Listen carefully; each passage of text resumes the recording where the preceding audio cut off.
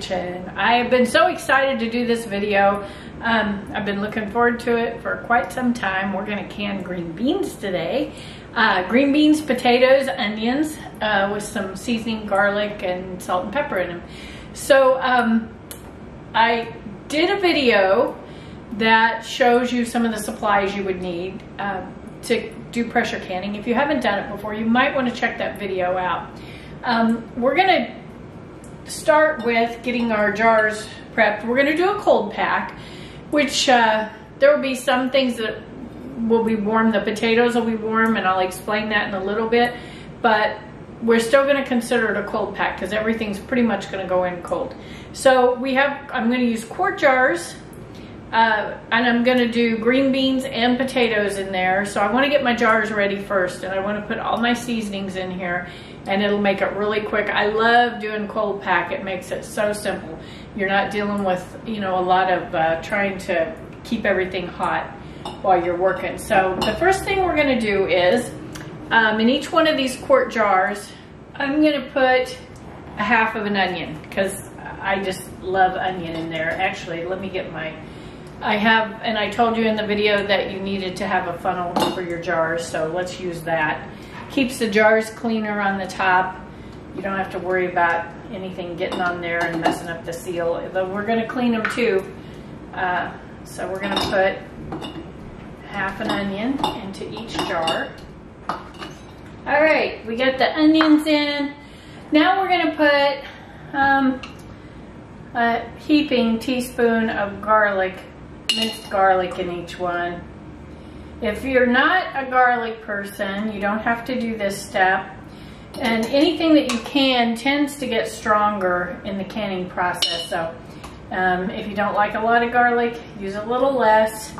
We actually love garlic, so I'm putting quite a bit in each jar. I've got 8 jars ready. I have a feeling that I'm gonna have to go do more because I think my green beans will take up more than that. Okay, now we're gonna do about a teaspoon of salt per each jar.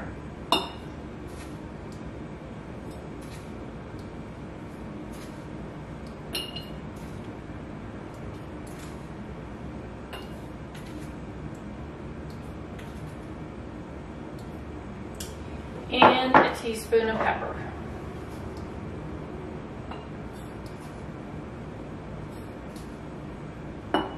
You can eliminate the pepper if you don't like pepper. We like pepper, so in fact, we like all seasonings. The more the better. Okay, the next thing I'm gonna do is put in my green beans. So I'm gonna grab those and I'll be right back, and then we'll put the green beans in. Okay, I have my bowl of green beans. If you remember, I actually blanched and froze these because I didn't have enough all at once to go ahead and can them. So I just blanched them and froze them. It was just for 2 or 3 days, but it still makes it so that I could get them all. And that makes this pretty easy because now they're all snapped and clean and ready to go. So I'm gonna fill my jars, let's see, we're gonna shake them down. We're gonna put the potatoes on top because they're heavier and they'll kind of hold everything down. But green beans, you can kind of shake your jar so you can fit more in there.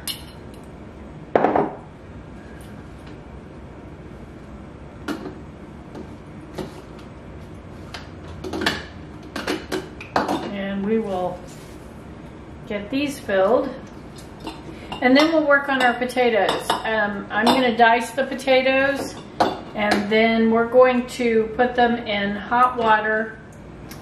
It can be boiling, but it doesn't have to be boiling. We want to get some of the starch out of them before we put them in here because we don't want all the starch in our canning. So we're gonna put them in hot water for, the books say 10 minutes. I don't want a mushy, I do not want a mushy potato, so we're gonna do about probably 4 minutes in the hot water.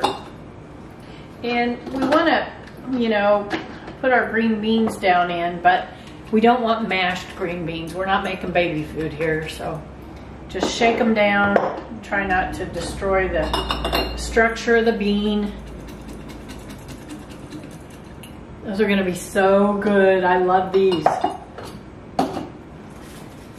Homemade green beans. It's a meal in a jar. And they're straight out of my own garden. Now my potatoes aren't ready yet, so I actually did buy potatoes. And I'm going to talk to you about that in a minute. We're going to peel those potatoes and I'll explain why. Yeah, I'm definitely going to have more than 8 jars of green beans here.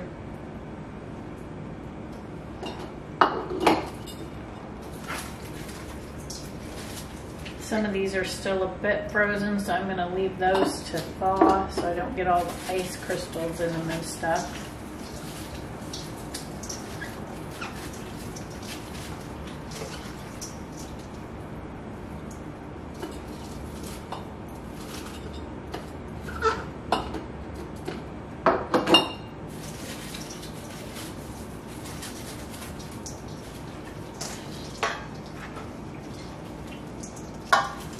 Yeah, I'm going to have quite a few quarts of beans here. So I'm going to fill these and then we'll talk about potatoes. And these green beans are really cold. So now it's important when you're canning that you don't cause a jar that's really cold to come in contact with something really hot, or vice versa. Once your jars are hot, you don't want them to come in contact with something very cold. You will break a jar doing that. So I'm going to keep in mind as I put these green beans in here that are so cold. We will continue to cool things down, and I'll cool my potatoes down as well before I put them in here so we won't cause a sudden change, because it causes your jar to shrink or expand really fast. All right, I'm going to set these out of the way and we're going to work on potatoes. All right, I'm going to dice my potatoes, but one thing that's important when you're doing your potatoes is that you can see that these skins are pretty clean skins, and we could scrub them, but because the skin of a potato has come in contact with dirt and worms and who knows what else, it does cause more of a possibility for your canning to go bad. So I don't want to take that chance. So I'm going to actually peel my potatoes and dice them, and I'll put them in my hot water that way. So.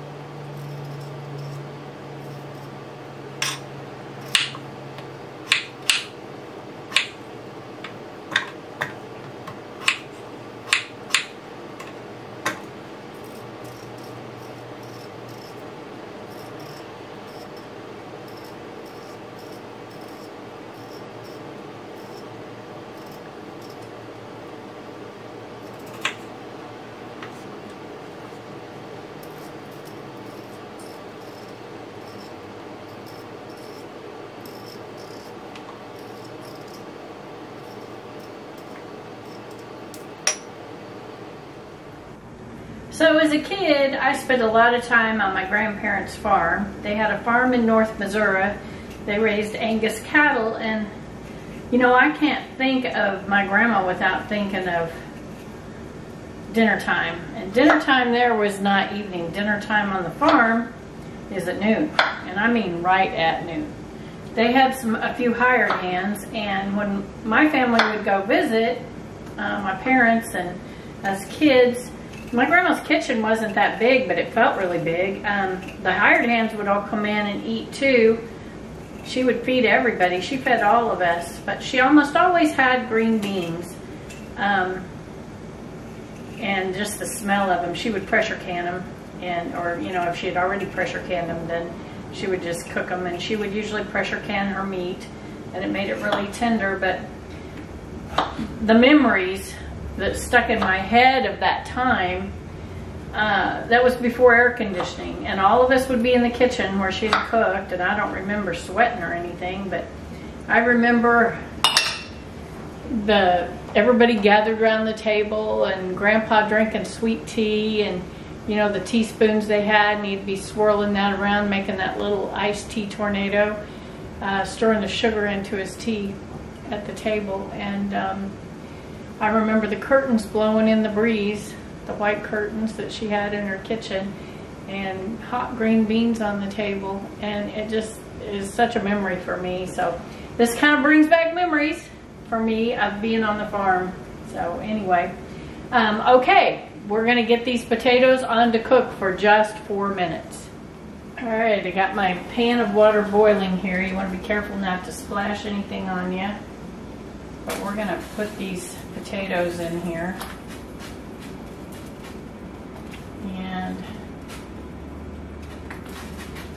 time it for about 4 minutes. Like I said, the book says 10. I don't want my potatoes mushy because they're going to go through the entire canning process. And that's going to do a lot of cooking to those potatoes, but we do want to get the starch out of them. So that's our goal in doing this. And we'll get a spoon so we can get them out of there when our 4 minutes is up. So we're going to let these go here. Another option for you, if you want to put in your jars, and I may go back and do that, is you can always put some onion powder in there, and that's really good too. Grandma always cooked with onion powder in her green beans, actually, in almost everything she did. It's not something that's real common today, but yeah, if you want to put some onion powder in your jars, now's the time to do it. All right, our 4 minutes is up. We're going to remove these potatoes, put them in some cold water to stop the cooking process. We're not trying to cook them, we're just trying to get that starch out of them and rinse them off. The more starch we can get out, the happier we're going to be with the flavor of these things and the appearance of our jars. So that's what our goal is here.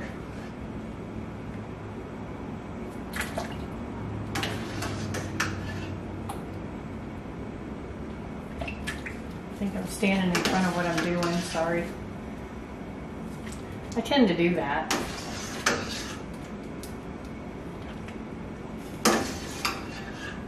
All right, we have our final lung potato coming out of here. All right, we're gonna let those just chill for about a minute in that bowl, and then we're gonna put them in our jars. All right, so we're back. My battery went dead, so of course, you'd think I would have charged it before I started one of my favorite videos, but while I was waiting on it to charge, I went ahead. I had enough green beans and potatoes to do 4 more jars. So aren't these beautiful? They're gonna be so delicious. So, okay, we have our jars filled. I did go ahead and add the teaspoon of onion powder to each one of these. I decided that was something I kind of wanted to do.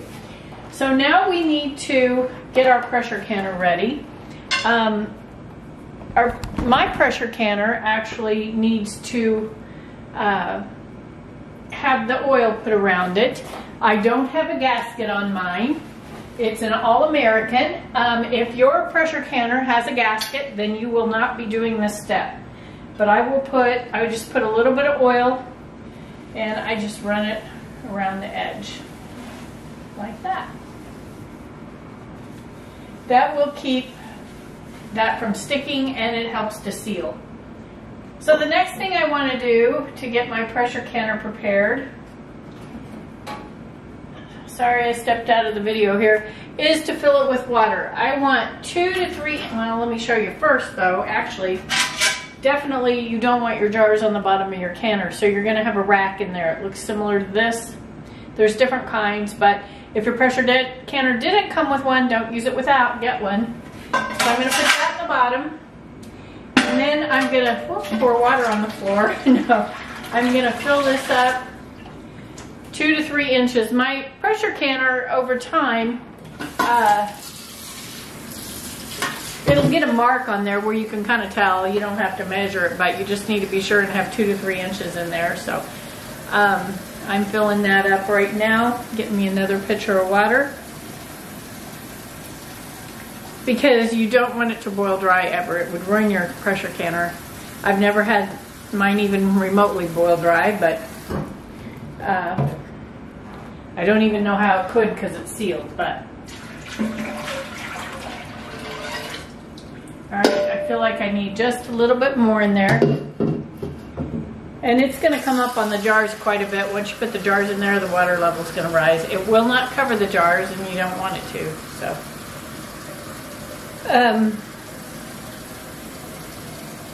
The next step we're gonna do is we're gonna fill our jars with water. Now, I have a kettle over here that I filled with distilled water, and I heated it up a little bit earlier, but it's almost all cooled off by now. So it'll be maybe a little bit warm, but it won't be hot because, like I said, I do not want to stress my jars out by pouring hot water in cold jars. I'm going to get this out of my way so you can see better. Okay, so I've got my kettle and I'm going to fill my jars up to the shoulder. About like that.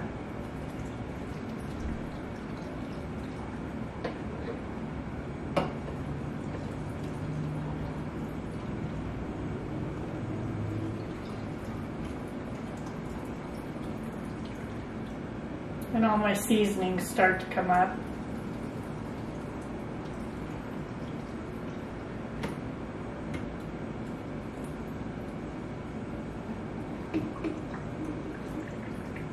Oops, I got that one a little high, so I will take some out of that one. All right, all of my jars are now filled to the shoulder with water, and my dog is barking. The next thing we want to do is debubble our jars. This will be sure that there's not pockets down in there.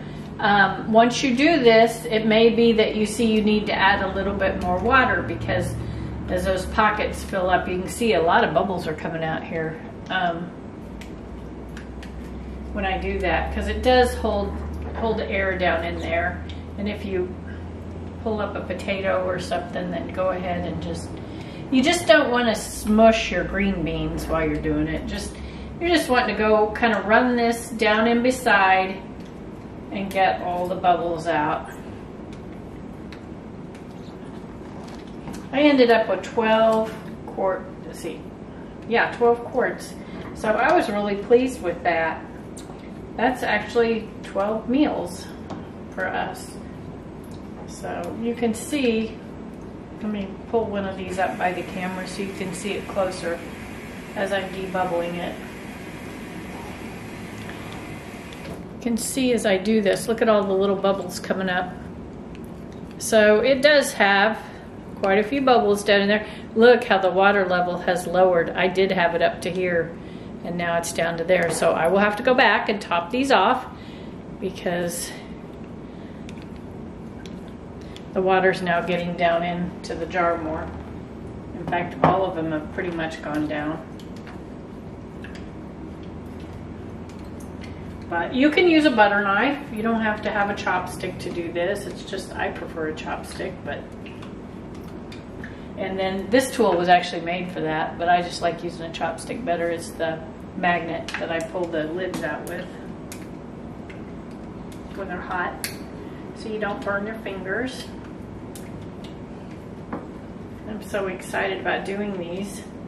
In the meantime, actually, while I'm doing this, I'm going to turn my pressure canner on so it can start warming up.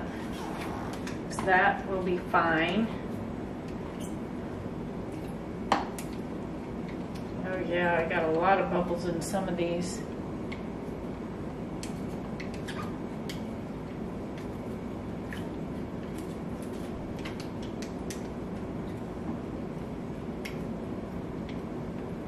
All right, and if we have potatoes come up, we're gonna just smush those down a little bit. It won't hurt anything. We're gonna put these on such pressure that it's gonna, if you touch it, it's gonna kill any germ that's in here, so. We're going to add just a little bit more water to the ones that had quite a few air bubbles. And this one had quite a few. Okay, I think we're good. All right, next thing we need to do is wipe the rims of our jars, because if anything got on that rim, it could cause our seal to fail. so let's wipe those down really carefully. And as you're doing this, of course, you want to be sure, and I should have told you this at the beginning, you want to be sure that none of your jars have a nick on the lip of them, because if it did, your jar definitely will not seal. But I'm assuming everyone has good jars, but I do want to mention that. So sometimes I just happen to notice when I'm doing that, if I have a jar that has a problem there. Okay, I have my lids here. They're in hot water, warm water, really warm water. It causes those seals to soften up a little bit, and I actually like to do that. It's not always necessary, but that's my method. I like those to go in and be pliable and soft. There are people who put them just ice cold on the jar, and they have good luck with it. Everybody has kind of their own way of doing things, so we're going to cap these all off.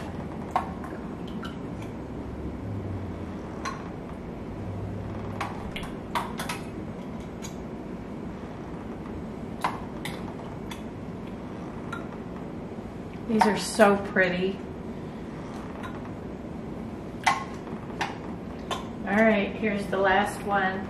Now we're going to put our rings on, and when you put a ring on, you just want to put it on very carefully and then just finger tighten it just a little bit more. Do not crank down on your lids, because if you do, the air won't be able to get out and it'll cause your lids to crumple. So I just finger tighten them.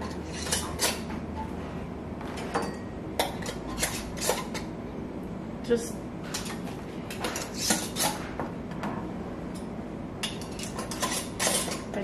don't crank down on them hard at all.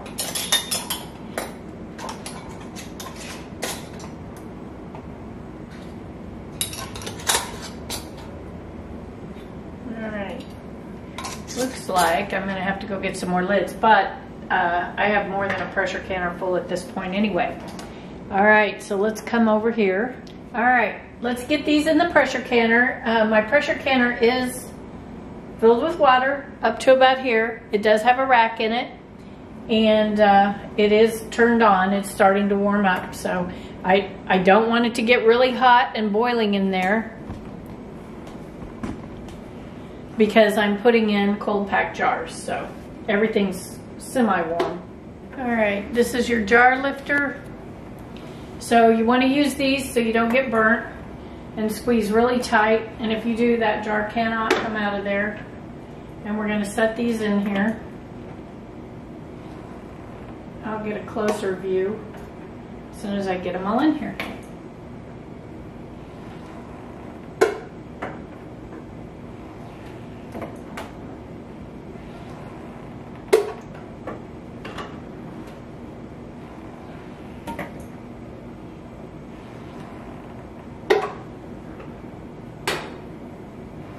All right, I said it would hold 8. I don't know, I forgot. It actually holds 7 quarts. All right, you can see in my pressure canner, all my jars are in there. Water is about to shoulder level, because it all came up as I put my jars in. And the next thing we're gonna do is put our lid on. All right, for my All-American, I put the lid on. There's an arrow that I need to line up. I actually didn't look to see where I placed that part of my canner. So I will turn it around.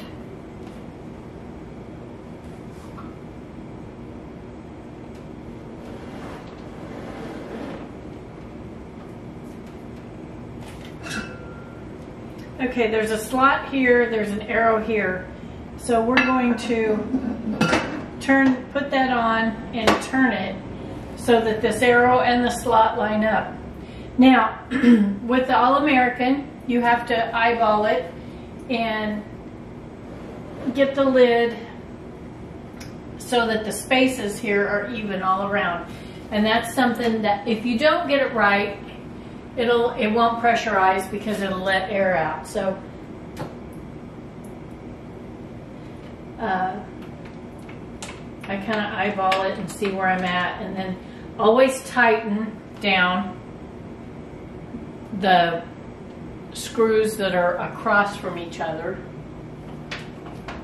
But put them all on loosely first. We'll tighten them all down at once. But I want to check that. And I actually have a lot more space in the back than I do in the front. So we're going to put this down a little bit in the back and even it out. It's not as hard as I seem to be making it.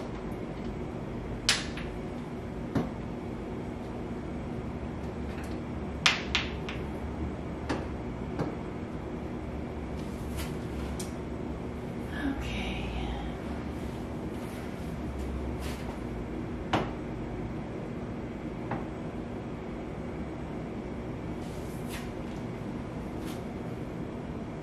All right. I didn't have it even one time, and it would not hold pressure, so you will know. And I just cut the heat and start it over again. Okay, for my elevation, we're going to want to process these 25 minutes on 10 pounds of pressure. So you'll need to check your elevation and where it needs to be for your elevation.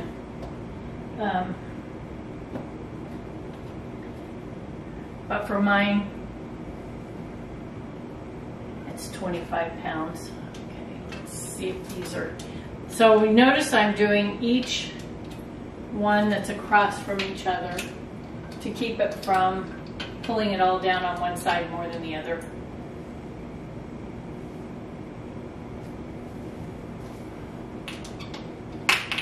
And it starts to get a little bit more.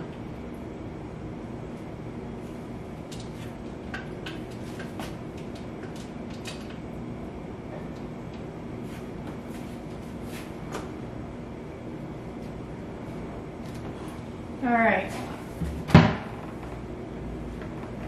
Now we're going to start to tighten all these down really tight as we can. All right. Now we want our pressure cooker to build up, or to go ahead and vent, and it needs to vent for 10 minutes after you see steam come out this hole. So we're just going to let it go until steam starts to come out that hole, and we'll be back. I'll let you know. All right, there's a steady stream of steam coming out of this, the vent. I don't know if you can see that or not, but you can surely hear it. And once that steady stream starts, we're going to set our timer for 10 minutes. And we want that to go, and just go ahead and vent for 10 minutes. I don't know if you can see that or not. So we're going to let that run for 10 minutes before we put our weight on. All right, our pressure canner has vented for 10 minutes. And now we're going to take the weight, which has a 10 on it. There's a 5, a 10, a 15. And I want 10 pounds of pressure for my elevation. So I'm going to take and put that 10 on that vent. And we're going to watch the temperature, or the pressure, I'm sorry, on the gauge come up to 10. Even more accurate than the gauge, I like having both, but more accurate than the gauge is this little jiggler jiggling 1 to 4 times in a minute. So that'll tell us when you start to see that happen that we have come up to temperature. Now right now my burner under it is on high, and I'm going to work it up to temperature, but as it gets almost to pressure, I'm going to start backing off on that. I do not want it to drop under pressure ever though. If you do, you have to start your timer all over again. So we'll just watch it come up. We are at almost 5 pounds of pressure now. Comes up pretty quickly.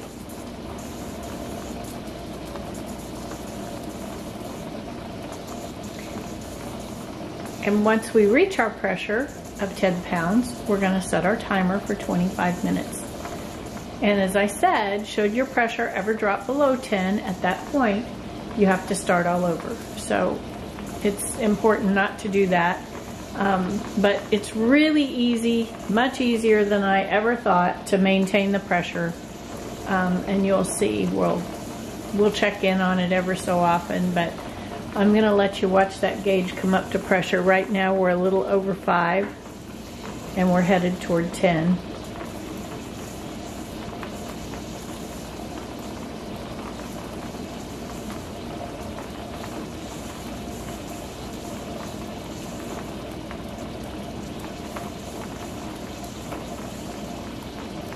So once we get to 10, we're going to turn it just slightly down. Like I said, we don't want the pressure to drop, but we're going to maintain it. If it goes a little over 10, it won't hurt anything, but you can see there's a caution area. We don't, you know, but this will start jiggling and that'll tell you that it's up to pressure.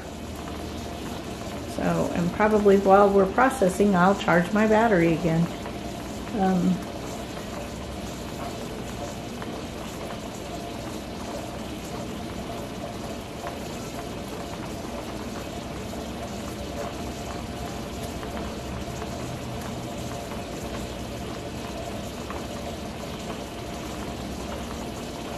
It's really a simple process once you've done it a couple times. There's nothing to be scared of.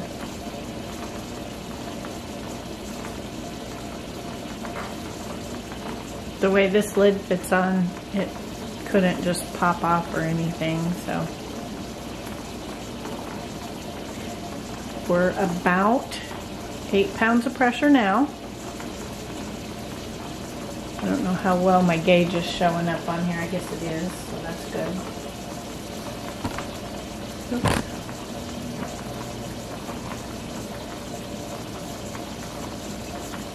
And you'll see about the time that that little needle hits 10 that little jiggler starts to jiggle.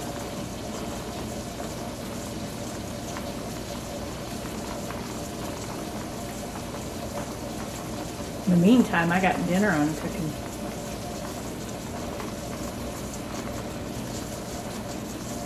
Okay, we're about 9 pounds of pressure.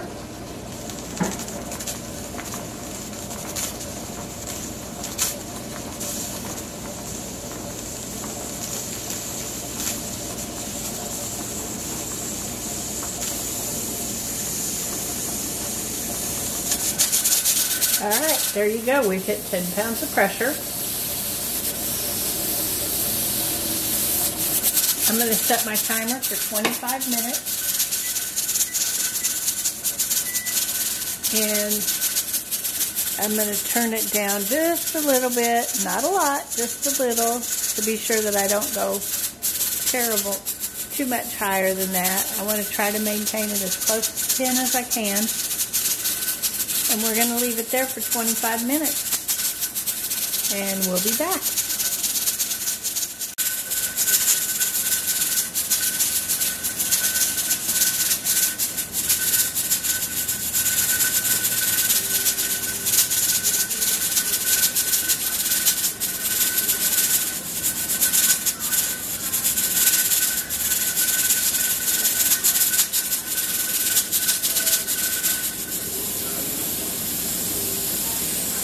Alright, so everything has maintained its pressure. I actually turned down the stove just a little bit to begin with, and this little jiggler actually helps it maintain the 10 pounds of pressure. So it's not something that you're constantly fighting, trying to make happen.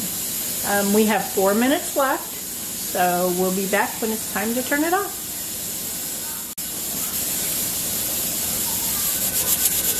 Alright, we're getting down to having about 30 seconds left.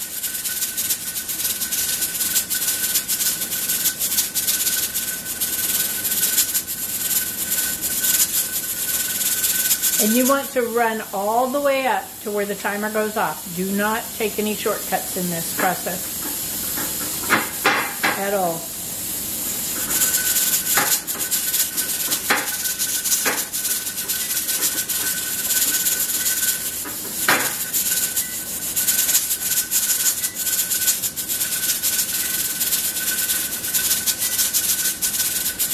All right, timer's gone off.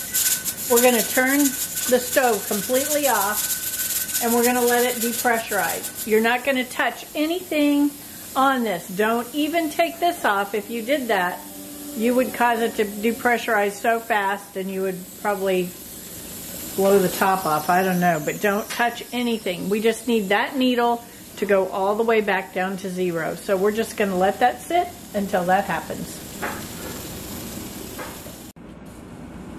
All right, we're back and the pressure gauge is down to 0.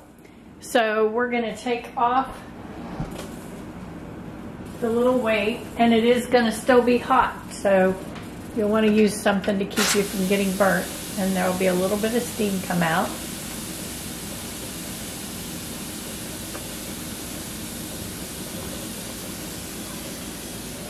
And I don't want to open it while the steam is coming out. I like to give it a little bit more time. Sorry, had to adjust that. I like to give it a little bit more time to depressurize.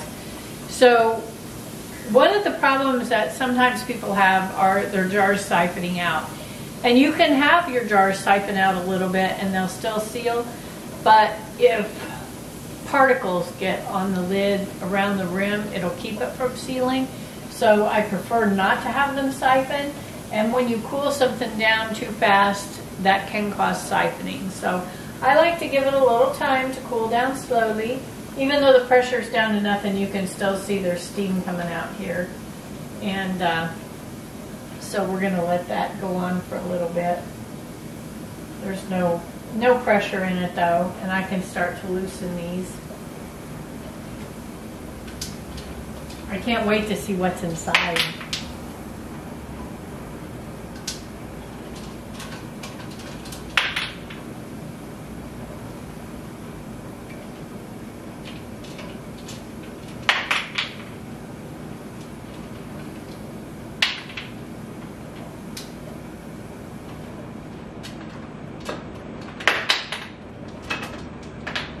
That one was just kind of loose. I can still hear them boiling in there. They'll be boiling when I sit them out on the counter. One of the things you need to do is, and I use a big heavy plush towel, is put a towel out on your counter so that it will protect your countertop, as well as these jars. You cannot set them on something that's cold when they're this hot or they will just crack. So this towel kind of gives a nice place for them to all sit, protects the counter, and keeps the jars from cracking. So, all right, our pressure's down. Let's take our lid off a little bit. I'm gonna set it to the side here so that it can cool down slowly. It's not gonna cool down. They're gonna be hot when I take them out. But I don't want them to be as hot as they are right now. These things are under so much pressure. And like I said, I don't want siphoning, so I'm gonna just let them sit there for a little bit, let some of the hot steam out, and let the temperature come down gradually. So we're gonna leave those sit there. I've got my next jars ready to go in. So as soon as these come out, I can kind of get the next ones ready to go.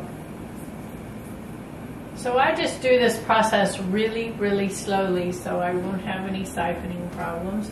They are still boiling in there. So far, everything looks good. It doesn't really look like I had any siphoning problems. We'll let them sit there for a couple more minutes and then we'll take them out. Now this water will be so hot that I will not want to stick these jars immediately in there. The ones I've had sitting out here that are pretty cool now. Well, they were cool anyway because I cold packed them, but I will not want to shove those right into hot water. So I'll let this sit for a while and cool down before I put any more in it. You know, when you're canning, a lot of your time is spent letting pressure build up and letting pressure release and go down. You just have to be patient with it. You cannot hurry it. You would, now I have heard that people do this, but I have never done it, and I've heard that it can mess it up and you can have trouble getting your lid off, but I don't ever just, like, if it is late at night, go to bed and just let this thing sit here and depressurize and just remain like that all night. with the lid on it. I've heard that it's not a good thing. I have heard people do it. And that's what you'll find in canning. Somebody will say, oh no, you can't do that. And somebody else will say, I do it all the time. And it works for me. So you have to find what works for you. All right, let's take these out and see what they look like. Look how hot they are boiling. And this is why it is so important for you to have this jar lift, because if this were to slip out of your hands, you could really get burnt. This is an amazing thing. It clamps really tight around the neck of the jar so it won't let them. Can you see how they're still boiling? Now these will sit here and they will cool all night long. I will not even touch these till in the morning. And all of them are still boiling, and that's actually a very good sign. So that means they're sealing. Sometimes things don't seal. Well, most of the time they don't seal until they begin to cool down. I saw a Facebook post of somebody trying to water bath can something the other day, and they said they'd canned it for 15 hours and it still hadn't sealed. Well, at 15 hours, whatever it is you're making is going to be mush. Things don't seal until they come out, and then they start to cool down. So we just have to be patient.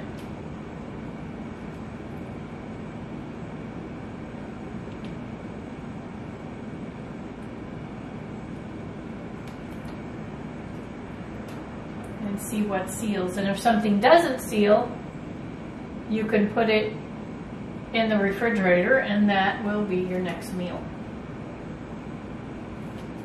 So, all right. They all look really good. They look like they're doing good. So, all right, let me show you up close what we got. I don't know if you can see the bubbles still coming up in these. These will be boiling for several hours because they're under pressure. So, but they do look beautiful. The potatoes look a beautiful color. Green beans look great. You can see all that garlic in the bottom there. All right, I can't wait for these to cool and put them on the shelf.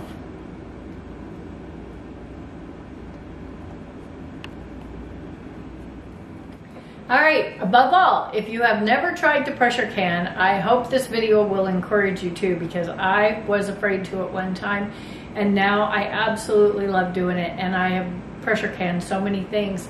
So I hope this was helpful. If it was, please like, subscribe, and share. Share it with your friends. Share it on your Facebook page, because we're coming into a time where groceries are so expensive, and if we can grow gardens and can some of our own stuff, not only is it so much a better quality of food, but it's so much cheaper.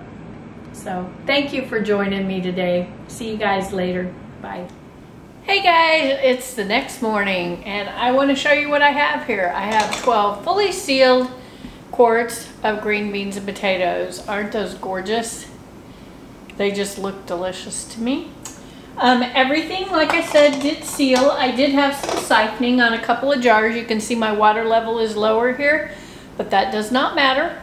Potatoes are above the water line, not a problem. Okay. I hope you'll try this. I hope you'll can some green beans, even if you have to go to the farmer's market and get them. If you didn't grow them, no problem. You still have time to grow green beans. It's not too late. If this was helpful to you, please like, subscribe, and share. Thanks for joining me.